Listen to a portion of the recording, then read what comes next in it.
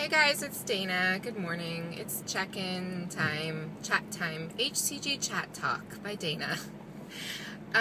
So let's see. So I just returned from a 4-day little vacay in New York. Had a great time, had perfect weather. Any of you guys in New York know that you guys are really having some nice weather for your December right now. So here's the deal. So I was great. I really just ate as clean as possible, made sure that I got at least 3 to 4 liters of water every single day because I just knew that water was going to be the kicker for me for sure, since there's just so much walking around and, you know, I don't walk all day long here when I'm at home, so I knew that that was going to be an adjustment on my body. So I just really just drank so much water, and tea and coffee, and then ate as clean as possible. I mean, you know what it's like when you're eating 3 meals a day out at restaurants. I mean, you never really know what they're putting in your food. So as long as the, you know, main portion of the food, you know, is eating within guidelines, then, you know, of course there's going to be sodium, and I knew I was going to gain a little, but I knew it would, you know, once I got home and started eating clean again, I'll be okay. So, it was great. I didn't indulge at all. I did not even have any cravings. I walked by every cupcake shop on every corner, every little bakery, coffee. I mean, there's just, you know how it is. There's just so, it's all about food in New York. There's a restaurant every 2 feet.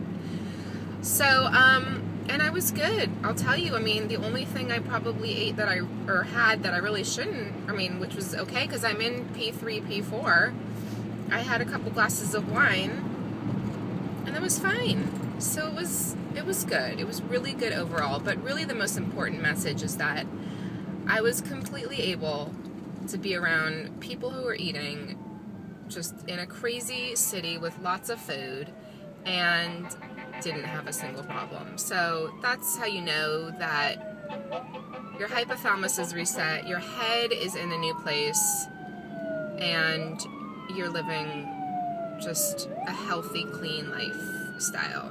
And I am. And so I am so thrilled for that. I've been really following the paleo, for the most part. I think it's pronounced paleo, P-A-L-E-O, paleo lifestyle, which is really just, you know, very HCG friendly like. I mean, it's just very clean eating. It's nothing processed. The only difference with paleo is that most, you know, people who follow paleo don't do dairy at all. That's a little hard for me. So I'm not going to be so strict with that. But everything else is really just, it's mainly just a lot of, it's just all about what our, you know, ancestors ate. And, you know, back in the caveman days, what did they eat?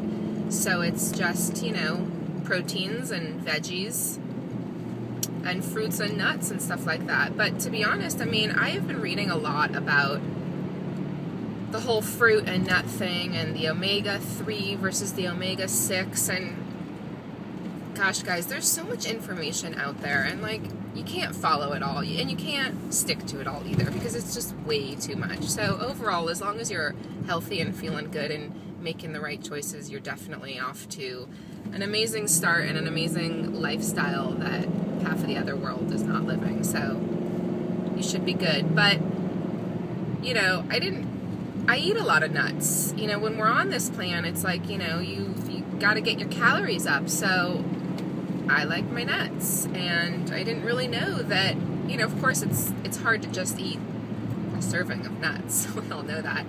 But I wasn't aware of this whole omega-6 versus omega-3 thing. And I think that nuts are super high in omega-6, and sometimes, you know, if we overload on nuts, it can almost be borderline toxic to the body. I don't know. I haven't, you know, done enough digging about it, but maybe some of you guys might know about it. Anyways, I try and balance my omegas just by adding omega-3, like flax oil and stuff, to my smoothies or whatever, to my salad dressings, stuff like that. So that was an interesting thing I read a lot about this week, was the whole omega-3 versus omega-6 in nuts.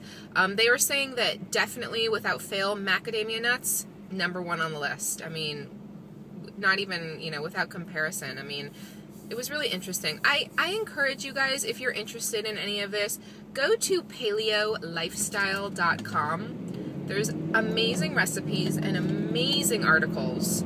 Super easy to read, not really scientific or technical at all, and just fascinating. For any of you who are, you know, kind of coming off P2 and ready to start your P3, P4 journey, I highly recommend it because it's very HCG compliant, protocol compliant. So it's good stuff, you guys. I'm really enjoying learning and reading about this paleo stuff.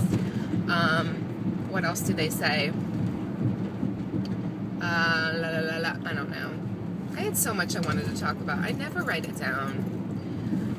So, let's see. So we're approaching more holidays, and again, I'm just going to try and eat really clean. I'm at my high range right now. I mean, I'm over LDW. I'm definitely at least, I don't know, maybe 3 to 4 pounds over LAW. I just got back yesterday from New York, so I'm just eating clean. I'm not correcting.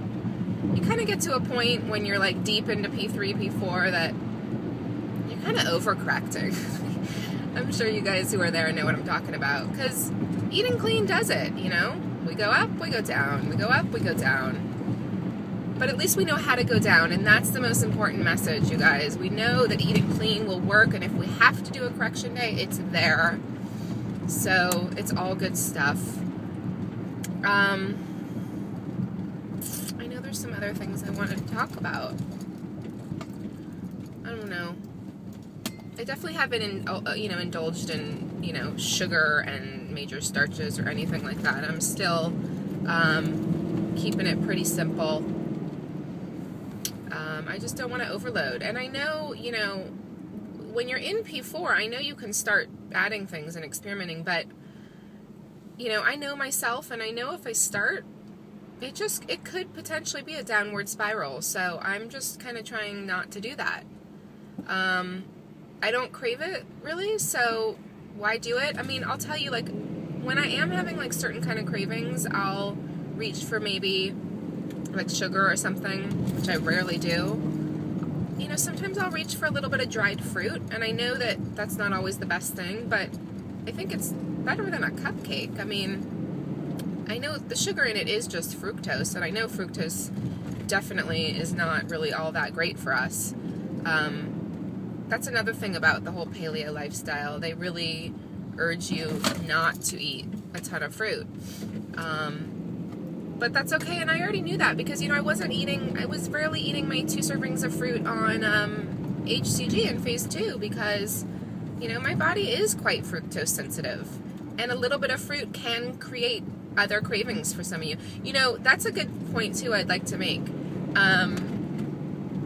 A lot of times, you know, it's funny, I used to say before HCG that I gain weight if I eat an apple. And the reality is that I'm fairly certain that's true. I mean, because it's what the fructose does to you afterwards. I mean, it is a form of sugar, and so it acts as that, and it spikes your blood sugar, I think, something like that, and it creates other types of cravings. So you really do have to be careful when you eat fruit. What else? I don't know. I'm just rambling. I didn't want to ramble. I'm sorry. But I think I made a few good points. I hope. Anyways, clean eating for me the next few days. Well, definitely the next few weeks. I'm going to try and stick as clean as possible. I'm off again on another 2-week vacation, December 21st. So want to have things all in control before that. And hopefully it won't create much of an issue. Alright guys, this is getting too long. Lots of love to all of you in every phase that you're on, and thanks to all my subscribers. Thank you for following me. Thank you for all your comments, and means a lot to me. We're all in this together. Talk to you soon. Bye.